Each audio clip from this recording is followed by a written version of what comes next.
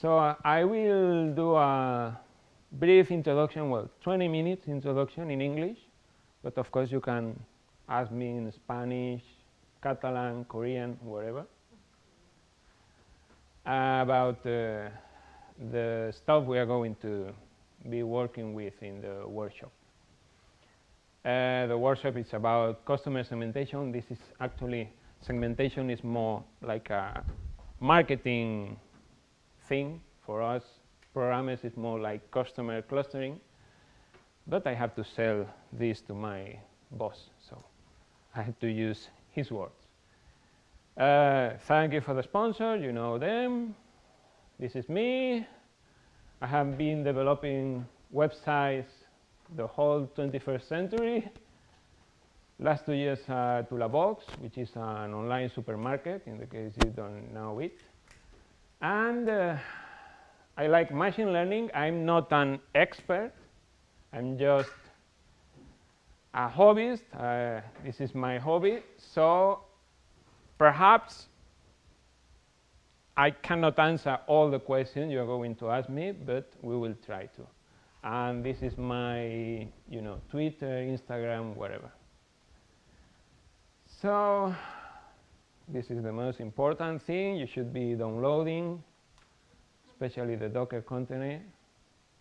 And machine learning is actually my objective for this year. It's like at the beginning of the year, I tried to set a focus point on something, and I decided that machine learning should be interesting to learn and to practice. Basically because it's the new hot thing, but for me the point that changed things was last year AlphaGo beating Isedol. I don't know if you know about this. Anybody knows? No? Yes? No? No? Okay. Is this game, this is the game of Go. This is actually Isedol is the strongest player in the world. I have met him personally, so I know, because I play Go, actually. I'm in the top 10, top 15 in Spain. So for me, it was an incredible thing. And the thing is, like, usually every 5 years, you have a new hot thing, like it was mobile first, big data 10 years ago. And then 5 years later, not so many people still speak about big data or these things. But I have the feeling and the intuition that machine learning is going to stay with us, and every programmer should end up learning machine learning and using it, because you can apply to so many different things that you can avoid it. So I have some university background, but I need to learn more, and I try to learn starting with the famous Coursera videos. It didn't work for me, and actually later I tried with books, and it depends the way you learn, or you prefer learning. And learning is a good thing, but I have to find an excuse to apply it. And the problem is, like, I'm not the kind of late night hacker that don't sleep and try things, but I'm mostly a person that when arrives home, he wants to enjoy time with his girlfriend, his cat, wherever. So I have to find some excuse at work to use machine learning. And I found one last year, at the end of last year, which was in Olabox. We have a business analyst department, 3 people who are not programmers, so they do some kind of business analysis with Excel, which is like the devil. It's the worst thing I have ever seen. And they do some kind of analysis looking for, how to say, trying to make business reports. But if this is not useful, it's useful for the company in the sense, like they try, for instance, to segment customers using the periodicity of orders and the amount spent in each order. And this could be interesting for like the CEO or CMO or CFO, but for people like us, programmers, that we have to try to improve the, for instance, the user experience, it's not a good segmentation.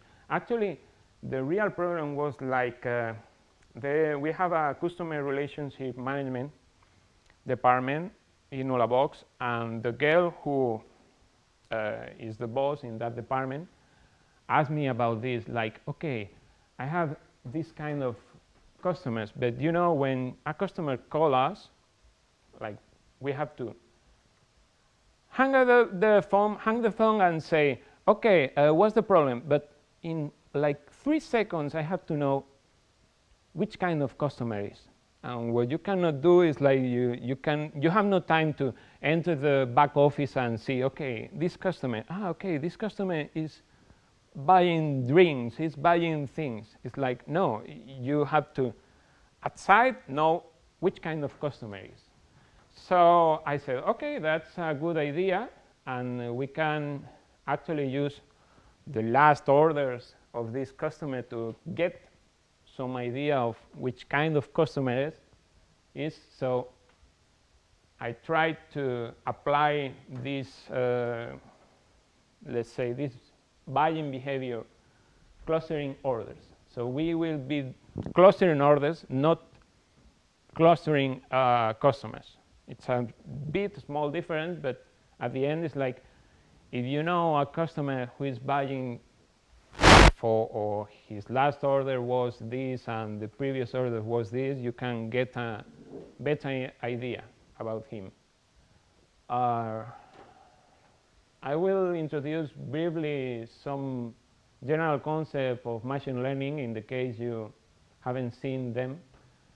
Basically, the modern method to apply machine learning is like you have some base data, you use it to create some model.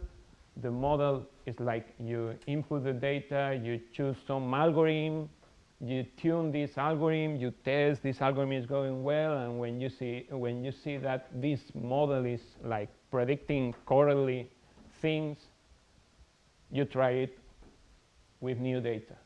Like you deploy this model, because it doesn't make sense that you create a model and then you don't use it in production. In the sense, the real use of a machine learning model is like to use with new data. So you can predict, or you can get information about the new data is coming from the future or the present. So actually, these 5 steps, like cleaning the data, choosing which algorithm use, turning that algorithm, deploying a pipeline with the model so it works in real time, and then updating the model with the new data is coming, are really the 5 steps we usually do in machine learning. And the problem is, when you read about machine learning, you normally know about this part, which is like, oh, you know, it's a new algorithm, it's called random forest. Oh, wow. But you have to do the rest, which is not that funny. In machine learning, we have basically 3 types of problems. Supervised problems, which is we have some data and some labels, and we have to predict with new data the label. I will show you an example later. In this workshop, otherwise we will be using unsupervised, which is just giving data and finding shapes in the data. And also another way to learn is with reinforcement, where you give the model a way to know if the result is good or bad. It's like in the AlphaGo case, they use this. But it's not that common. For supervised learning, it's quite easy. It's like you give the model a picture and you say, it's a cat. You give the model a picture, it's a cat. You give a model a picture and you say, it's me. And then you test the model and say, okay, what's this? Quite easy. For the unsupervised learning, you give this, and this. And there is no test. And this is kind of, oh, what the fuck? What is the model going to do? That's the funny and difficult thing to understand, in the sense like, okay, what could I learn from these pictures? It's like, okay, there's some kind of animal. Perhaps in some pictures you see the face, in some pictures you see the complete body. I don't know. It's like you try to, as a human, try to extract features. Like, okay, we have a picture here, a full body here, but this kind of learning just shapes. So it's the unsupervised learning basically is trying to extract features without telling the model about them. So try to find similarities, different things. And this is, there is one famous machine learning, general artificial intelligence person called, I forgot the name, it's Jeff Hinton, who is basically the inventor of the deep learning and this kind of stuff. And he said this is the future, because it's a bit more difficult, but the results could be amazing. And one of the examples of the results is like this. It's like if you teach some machine model to learn what is a zebra, and then another one to learn what's a horse, and you start with a picture of a zebra and do small modifications until the second machine learning algorithm say it's a horse, you can get this kind of funny things. We are not going to do this anyway. We are just going to do clustering. But you can use this to anomaly detection, to dimensional reduction, to a lot of, to get the shape of something and then project this in the future. It's like if I know the shape of an order, I could predict future orders in base of this shape. So it's quite useful, but it's still a kind of difficult to understand thing. So clustering is like basically grouping, but you can use this also for quantization, like for instance colors or things. And we will be doing in the workshop, we will be trying two algorithms. It's k-means and dbscan. K-means is just really, really easy to understand algorithm, which basically is you start, let's wait to interaction 1.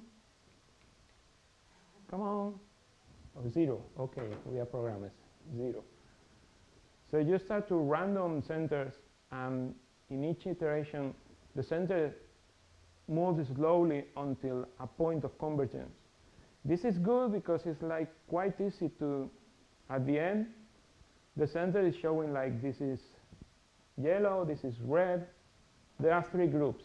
But the problem is, first, you have to tell the algorithm there should be 3 groups there. So it starts with 3 centers. And the second thing, if you see, this is kind of Mickey Mouse shape.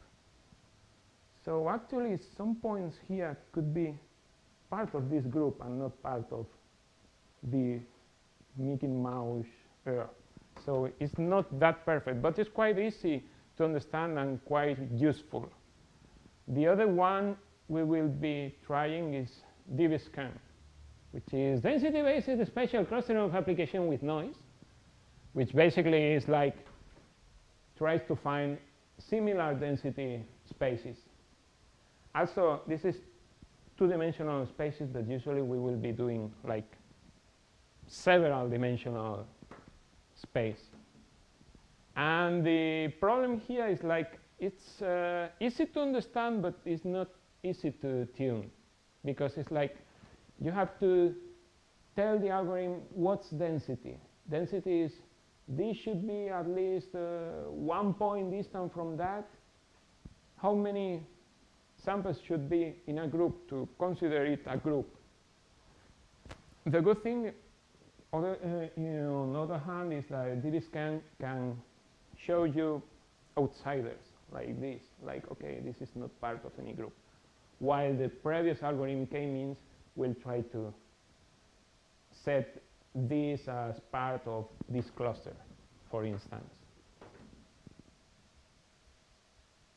Ready? No. No, there is a problem here. The problem is, I told you, like, oh, there are 5 steps, and I spoke about, I told you about the second step, the algorithm, and the funny part, but we have to start with the kind of boring part, which is not boring at all, which is data preparation. It's like we have some data. Actually, you should be downloading some Ulabox data set with orders, with 30,000 orders, I think. And first, we have to see what's the data, because it's like the analogy could be when you want to teach a baby, you have to choose some good examples for the baby. It's like if you just try to teach with random examples, perhaps he's not going to learn as fast as you want to. So for the computers, it's the same thing. Basically, you need to, most of the algorithms try to, or expect all the features to come with values between 0 and 1. So they are optimized for this. But also it's like, for instance, here you have like the same order of magnitude here and here. And it makes no sense that you have here from 0 to 1 and here from 0 to 1 million, because when you are going to like calculate the distance between this and this, will make no sense at all, because it will mean not here, here, but here and 1 million meters or over there. So it makes no sense. Also remove noisy cases. We will see one example in the workshop, and other processes which are kind of boring, so I will not explain. And also really, really important, and perhaps the part which takes more time, is exploring the data. It's like try to show or to plot the data to see what's the problem, to see the shape of the data before showing to the algorithm. It's like it's not the, and it's really important to see in images, because we are humans, we are visual learners, so it's not the same that somebody tells you, we get more orders at 22, like at 10 p.m. Okay, here. But if you see the pictures, like, okay, this makes sense because people are sleeping, and then suddenly what happens here? What the hell is here? It's like, okay, this is Spain, people should be doing siesta or something. I don't know, why the hell suddenly like at 2 or 3 p.m. we stop selling it. And this is the second part. It's like you have to ask when you see this kind of thing, you have to ask the domain expert or the people who provides the data. Because in this case, it's like in Nullabos website, if you order, well, if you order an order up to 2 o'clock, you get the delivery the following day. Otherwise, you get the delivery 2 days later. So people buy and suddenly, oh, I will get the delivery 2 days later. I will not buy. These kind of things happen. This is the last one, which is while doing this, I learned like it's really important, again, to explore and optimize data. You have to find the features that count, because it's like usually the data provider will give you a lot of data, and some data makes no sense. It could be making sense, or you have to do some engineering, like, okay, if I know this edge case, perhaps I can add another feature that is, what's the order before or after 2 o'clock? Something like this. On the other side, we have to avoid what they call the curse of dimensionality, which is like, okay, we have 400 different features. We will input them in the algorithm. That makes no sense, because the algorithm will take, I don't know, centuries to find something useful. So it's really interesting that to start small, start easy and useful. And I will tell you an example. It's like, one day I was speaking with one of these business analysts, department person in our company, and I told him, okay, what are you doing? Oh, no, I'm trying to calculate the churn. The churn is like if some customer will repeat buying. And say, okay, what are you doing? Well, you know, we have 400 features, and we are throwing that data to the algorithm. Say, that makes no sense. No, but it's kind of difficult. It's like, you don't have an easy insight to start with. Oh, yeah, of course. If somebody orders like 200 euros or more, he will usually buy again. So, okay, then we can program this. We can use this. We can know that if somebody is adding items, and it's over 200 euros, you don't need to give him any promotion, because he will end up buying. This is not really ethics, but you know, this is business. And the last one is like, it's really, really easy to find skills at work to try different algorithms, to try different ideas, because usually bosses now because it's the new hot thing, the bosses could tell like the investors, you know, we are using machine learning. And on the other side, usually the results are quite interesting.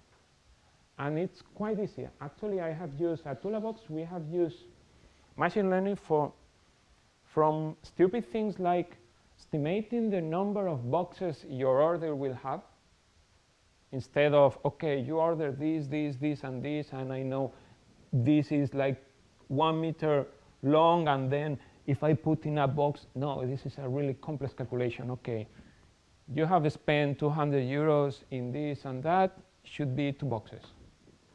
Things like this, or what we will be doing in the workshop, the customer segmentation. So now it's time for you to do and for me to shut up. Question?